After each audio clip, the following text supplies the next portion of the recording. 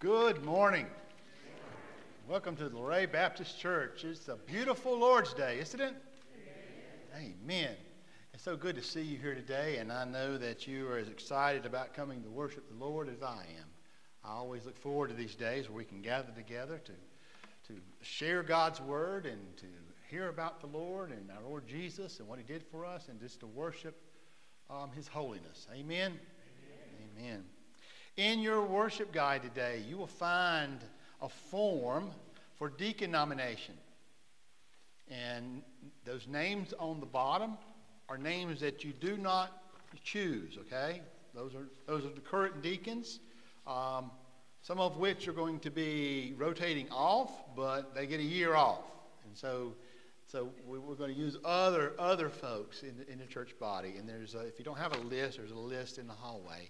But we need those nominations today, and Christine will tally the numbers and get those to Robert. And if Robert gives you a call, Robert, right, you need to prayerfully consider what the Lord wants you to do, okay, to help this church and the work in our church. So 4 names, nominate 4, and then next week we'll have a ballot, and we'll have names to select from that ballot to serve our church for the next 3 years. And then you will also find your poinsettia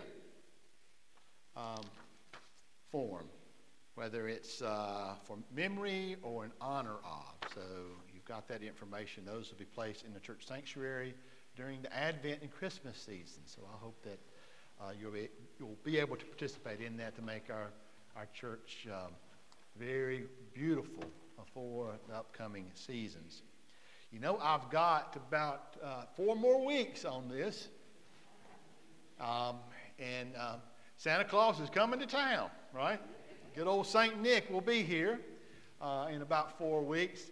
Now, the Sunday after, you may see a different man up here in the pulpit. I remember seeing someone not long ago, and they looked at me like, well, who are you? I don't even know who you are with that beard. So if you prefer the old look, it'll be back before too long.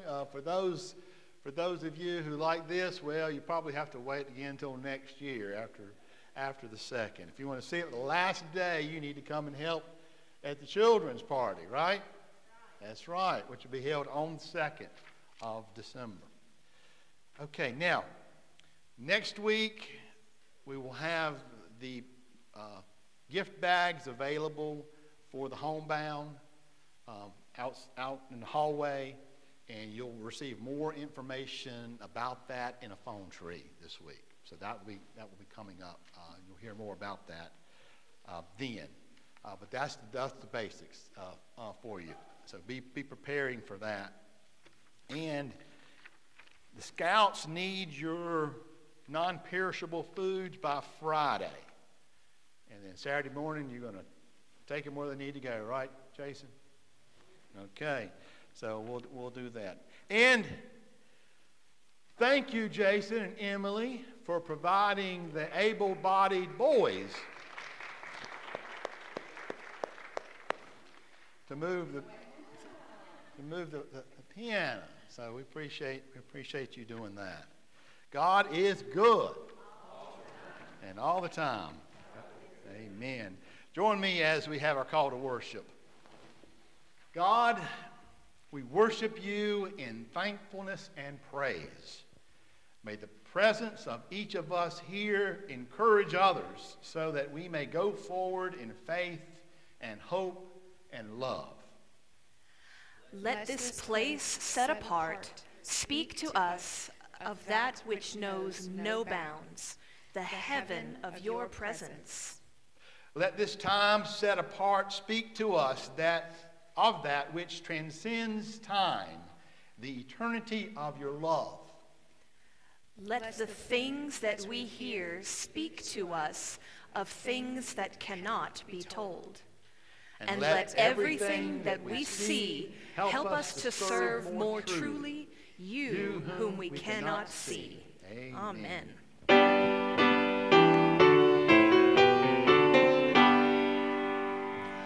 Praise God from whom all blessings flow.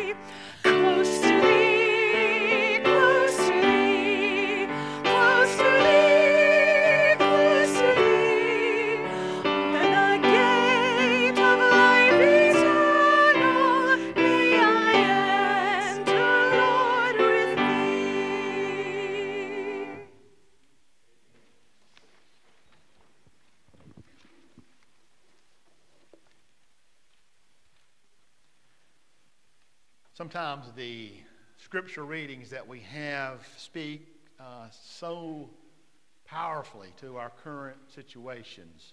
And these are passages that are found in the lectionary that we use to guide us through a study of God's Word over a 3-year period of time. But sometimes they just really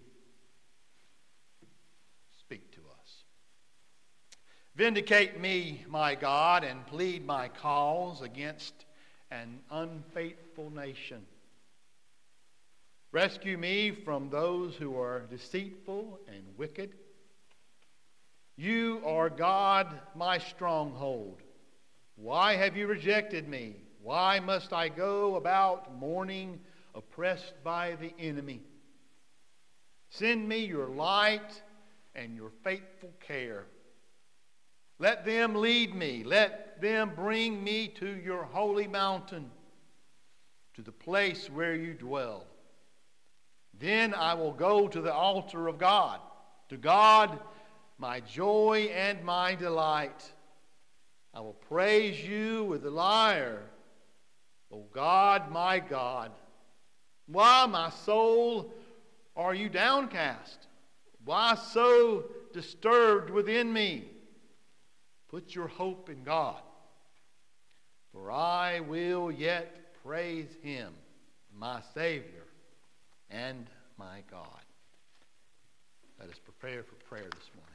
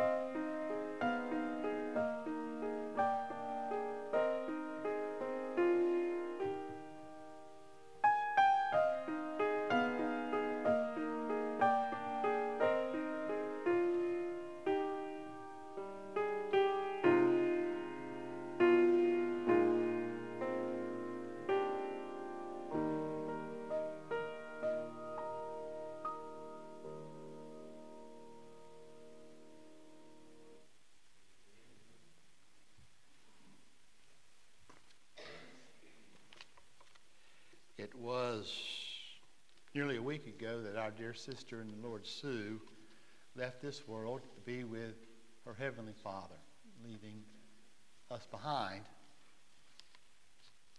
and Mercy and Jason, we want you to know that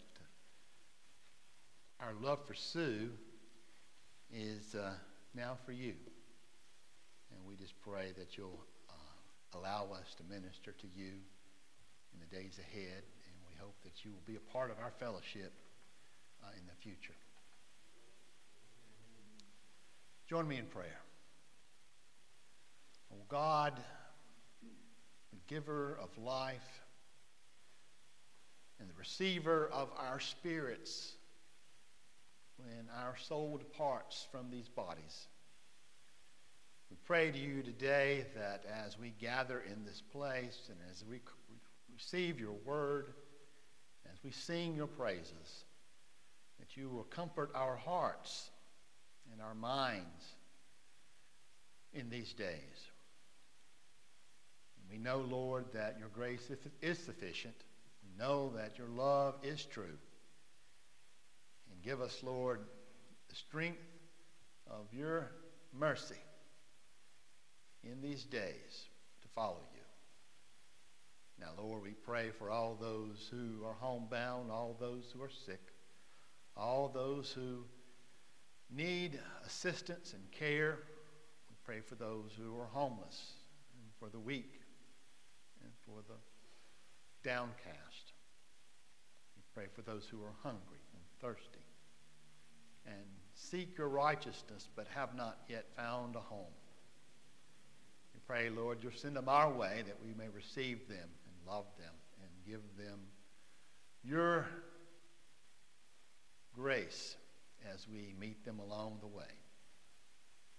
Now, Lord, take these prayers of our hearts to your eternal home, that you may hear them and act upon them. In Jesus' name we pray.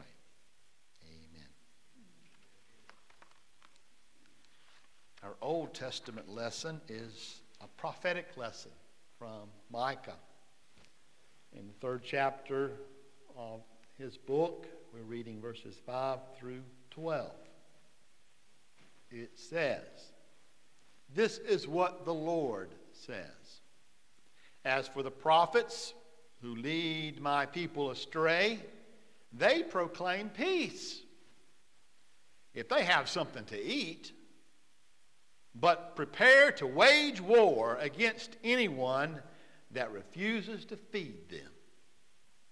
Therefore, night will come over you without visions, and darkness without divination. The sun will set for the prophets, and the day will go dark for them. The seers will be ashamed, and the diviners disgraced. They will all cover their faces, because there is no answer from God. But as for me, I am filled with power, with the Spirit of the Lord, and with justice and might, to declare to Jacob his transgression, to Israel his sin. Hear this, you leaders of Jacob, you rulers of Israel, who despise justice and distort all that is right, who build Zion with bloodshed and Jerusalem with wickedness. Her leaders judge for a bribe, her priests teach for a price, and her prophets tell fortunes for money. Yet they look for the Lord's support and say, is not the Lord among us? No disaster will come upon us. Therefore, because of you, Zion will be plowed like a field. Jerusalem will become a heap of rubble. The Temple Hill, a mound overgrown with thickets. The Word of God for the people of God. Thanks be to God. Our next hymn is hymn number 308, Pass Me Not, O Gentle Savior.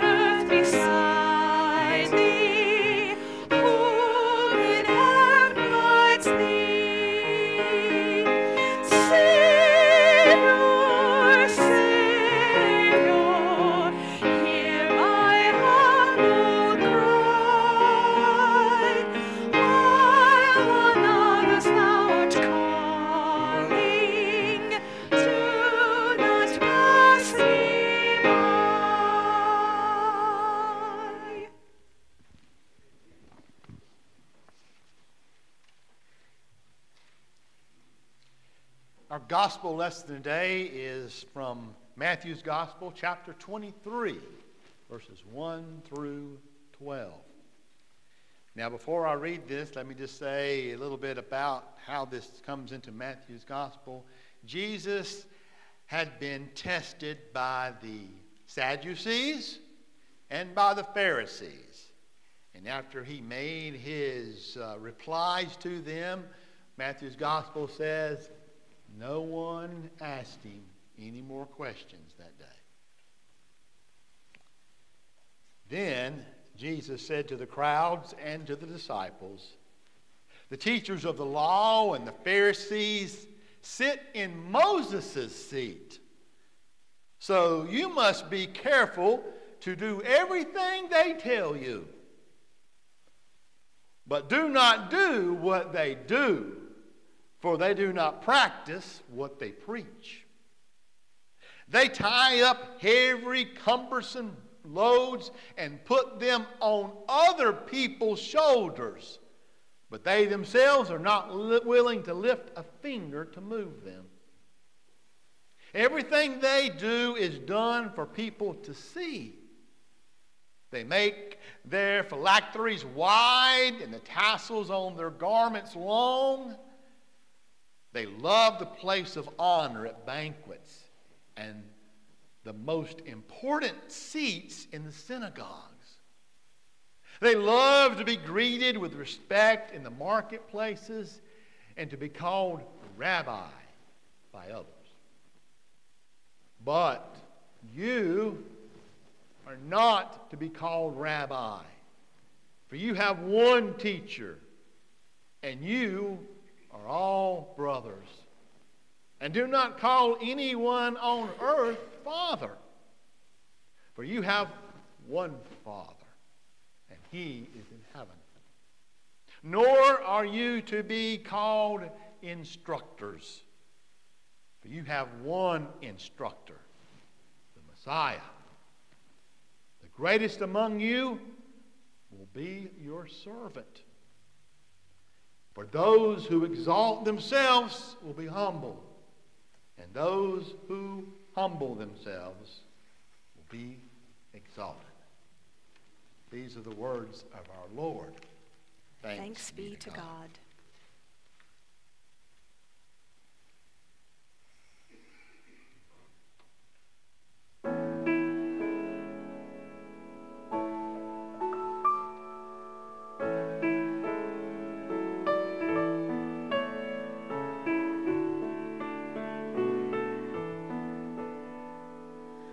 Mighty God and gentle Lamb, Lord of all creation, how we long to know you, how we strive to serve you.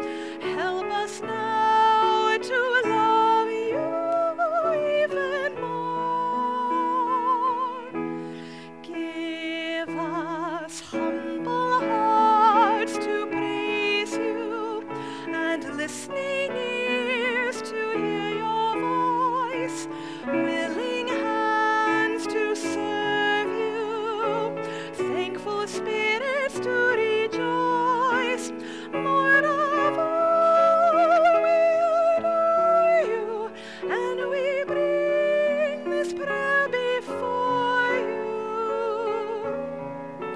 Create in us humble hearts. When our thoughts turn proud, remind us of the grace you freely give. When we lose our way, Lord, find us, draw us close to you again. Give us humble hearts to praise you, and listening ears to hear your voice, willing hands to serve you, thankful spirits to rejoice. Lord of all, we adore you, and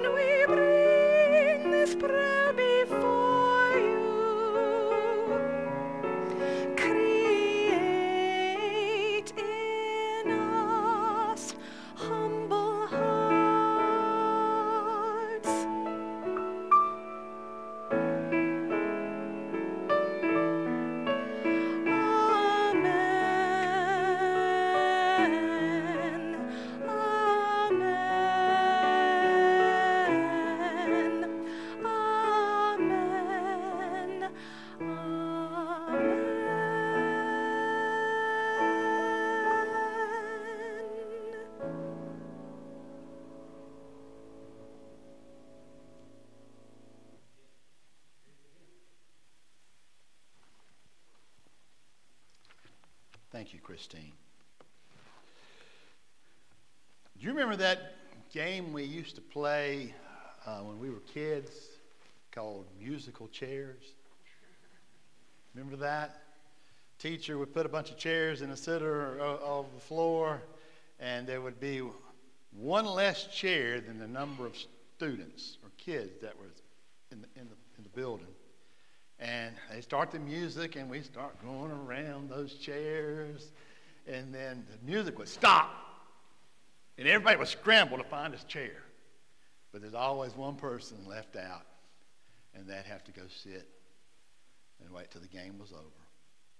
And they'd start the music, and another chair was taken out, and here again, everybody started going around until the music stopped, and someone else was eliminated from the game until you got to one person who got the final chair. Well, the Pharisees, Sadducees, they did not have to worry about finding their seat. Because at that time, they believed that they had Moses' seat. They could sit in Moses' seat. And because they were sitting there in Moses' seat, they had power and authority over the people. Now, if you read the Old Testament carefully, nowhere in it does it say that Moses had a seat. When he taught or when he preached, he was always standing before the group. That's what he did. That's what it was. That was the tradition back 1,000 years before Christ. But by Jesus' day, the tradition, the custom had changed so that the teachers, the rabbis, would sit while everybody else stood up. Can you imagine if I tried to implement that policy here? You would start hearing the doors open and close, right? But that was the situation back then. That was their custom, to stand while the teachers taught. Now, in chapter 22, the chapter before this reading, as I mentioned, Jesus was tempted, not by the devil this time, but instead by Sadducees and Pharisees. Now, the Sadducees were a pseudo-political religious party. It's kind of like difference between maybe Baptists and Presbyterians or Baptists and Methodists or whatever. Kind of like that. They all believed in Yahweh and God, but the Sadducees only believed in the first 5 books of what we call the Old Testament or the Torah. They believed in just the Torah. They did not believe in the resurrection of the dead. They did not believe there would be an end-time judgment. But the Pharisees, they were more like Jesus. In that time, the Pharisees would have been considered the good guys. They were trying to do things right. They were trying to bring reform and purity into Judaism. And unfortunately, like every religion, there are people who abuse that. They say one thing, but they do another. They expect other people to do certain things, but they take certain liberties, right? And that's just a part of the human condition. Well, Jesus was obviously calling them out on that. And he was saying something that people knew. Beginning with verse 3, so you must be careful to do everything they tell you, but do not what they do, for they do not practice what they preach. They tie up these heavy, cumbersome burdens and overloads and put them on other people's shoulders, but they themselves are not willing to lift a finger to move them.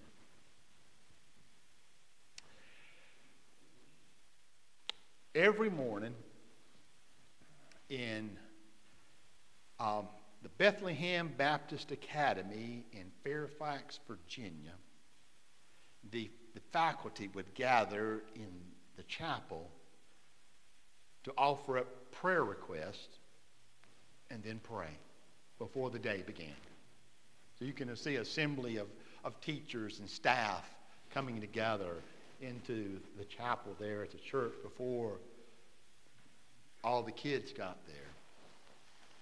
And on one morning, a lady by the name of Linda Goodale, who was a second grade teacher, stood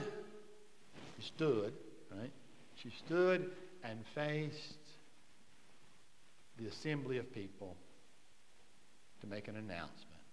And she was asking prayer. She said that she has a kidney disease and that she is going to need a transplant. And the likelihood of her getting one is not good, but she just wants her friends and her co-workers here at the assembly to pray for her and pray that she'll get a kidney. Well, Debbie Thorpe was in the room, also a teacher. And when Linda spoke those words, Debbie says that she felt like God was speaking to her. She said she had 2 good kidneys. And her health was good.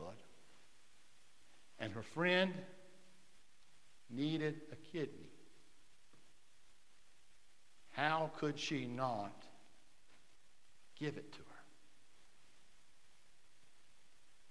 And she did. What was amazing was they had the same blood type. They had 2 of the 6 antigens that paired together. So Linda didn't have to take all the extra medication so that the organ would not be rejected. It was an amazing thing. Linda Goodale would say, while she was in the hospital, days after the transplant, she said, "I wish more people would do this." And she looked over at Debbie. The gift of life. How can you say thank you to someone who does that? Wow.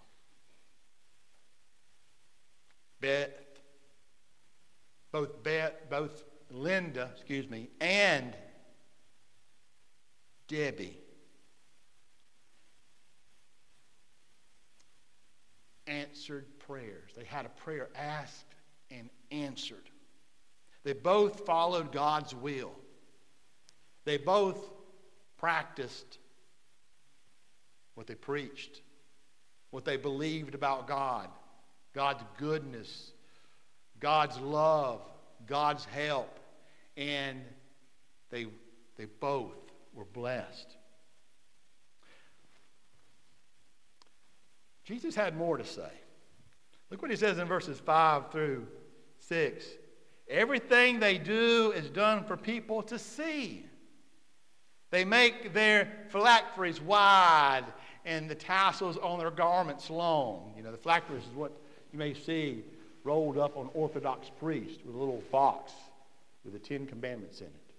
They have it around their arms and over their head, but apparently they made them wide so they really showed out so people would notice them and recognize them. And then the fringes on their robes, their head garments, their robes were long, attracting attention.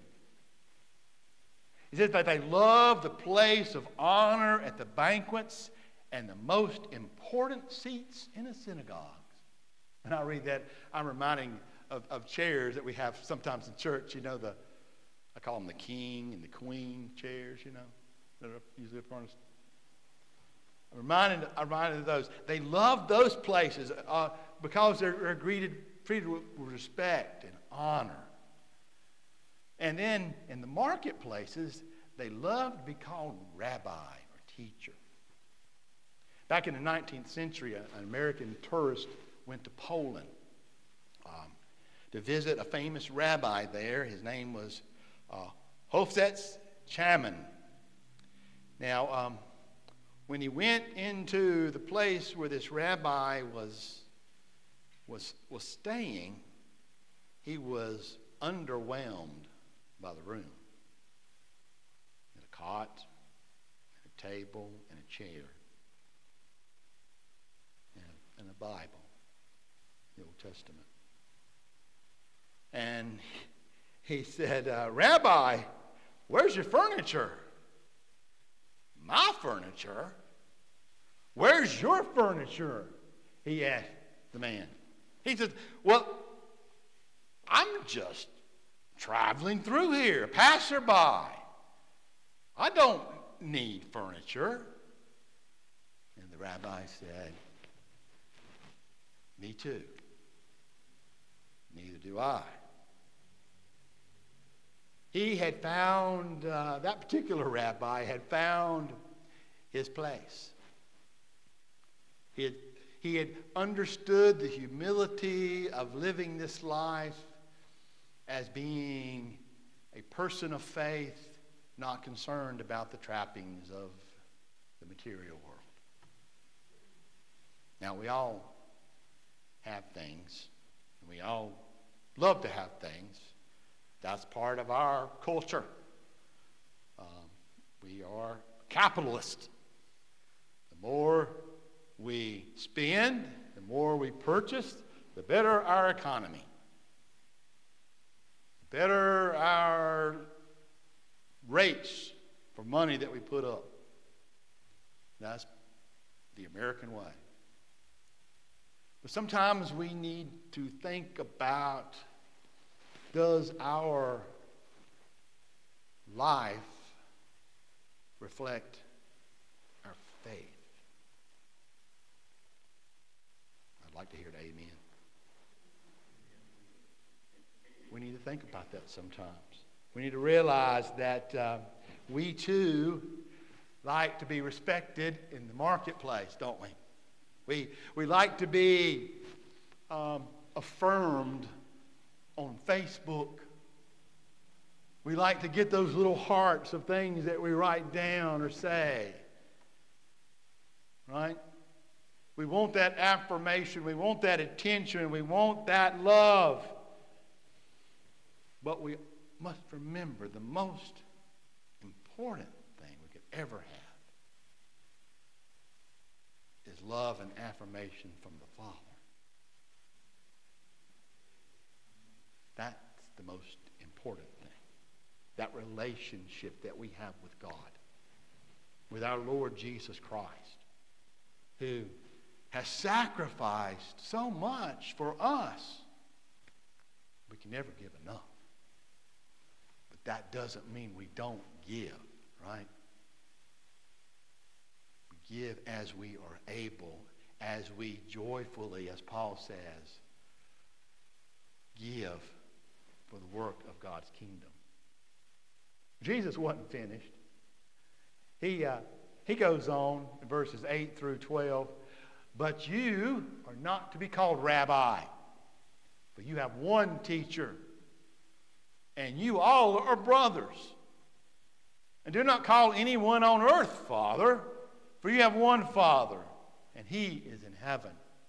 Nor are you to be called instructors. You have one instructor, the Messiah.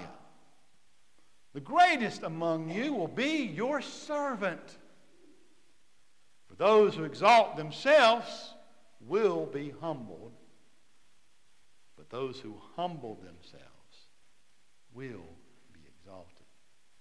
I thought it quite interesting that this text is on the day that we nominate people to serve us as deacons, who are themselves servants, whose Greek word actually means feet in dust. People who are willing to get their feet dirty.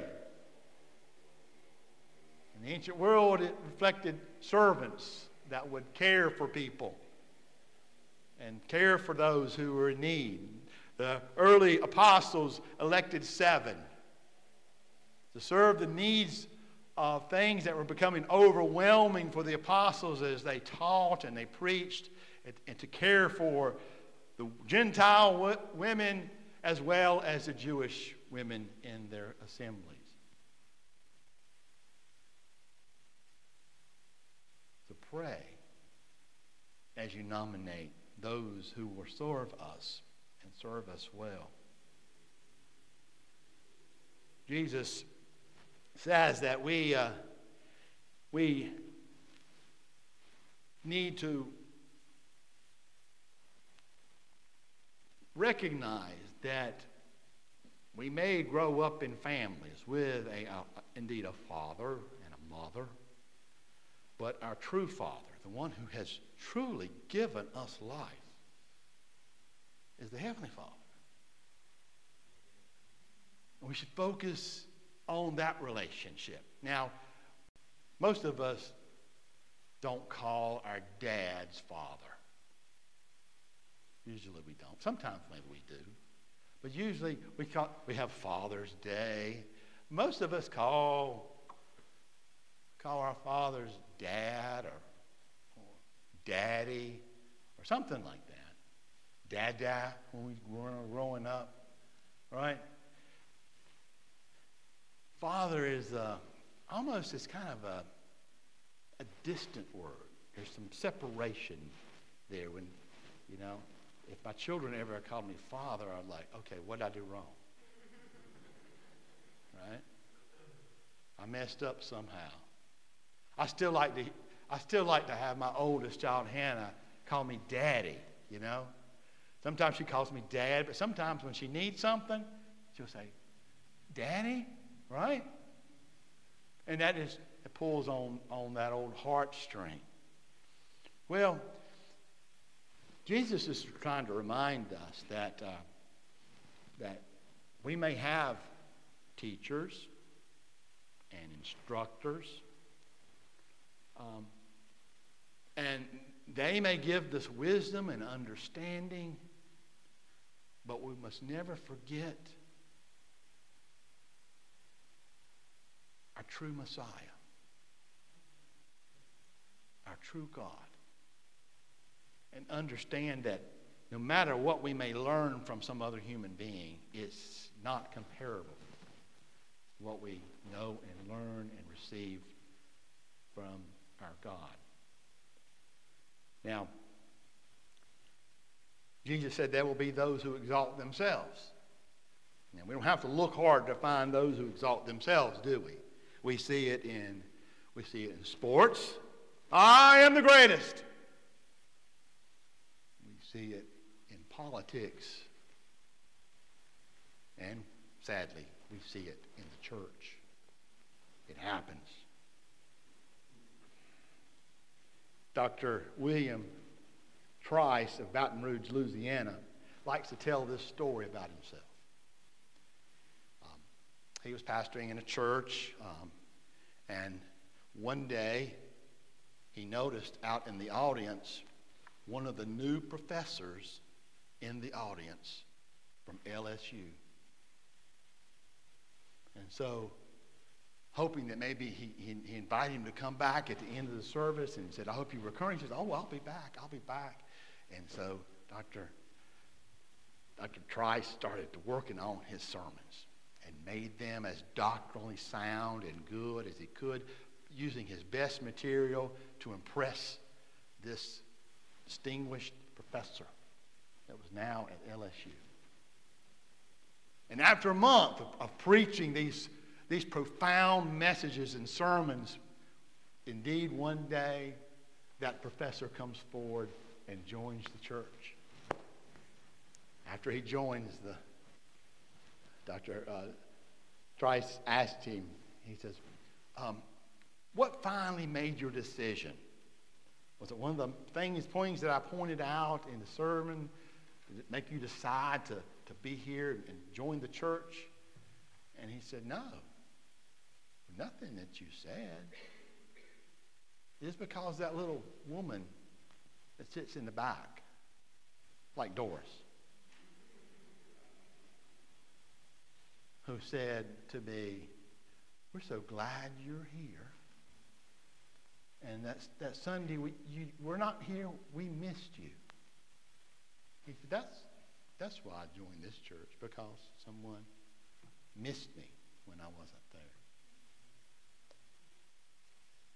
Wow. That's a story that we need to remember, that I need to remember. Not necessarily my effort, although I try to do my best, that draws people into the faith. It's all of our efforts to make relationships and to encourage and to invite and to care for other people. Pray with me. Oh God, as we today are reminded through our Lord's words, humility brings exaltation. And exalting ourselves only leads to humility. The Lord, use the people of this place to draw close to you by first finding a place in service, in humility before you. In Jesus' name we pray. Amen. I'm going to pray at the altar, and I want you to know there's always plenty of room.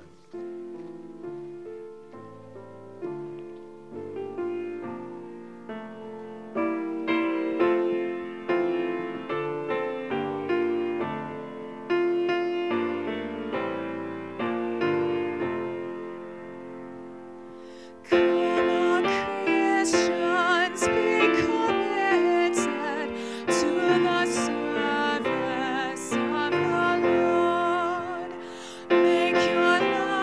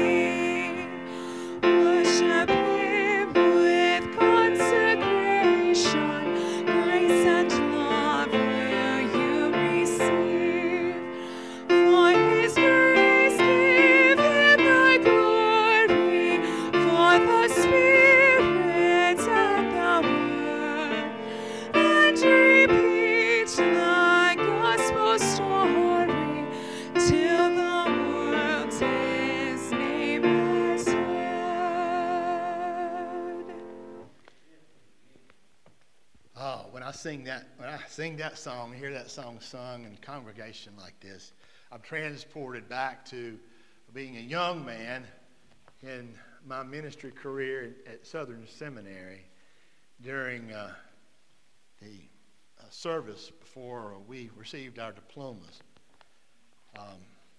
and the excitement and the joy that I felt at that time, and the longing for service in the world and to serve Christ.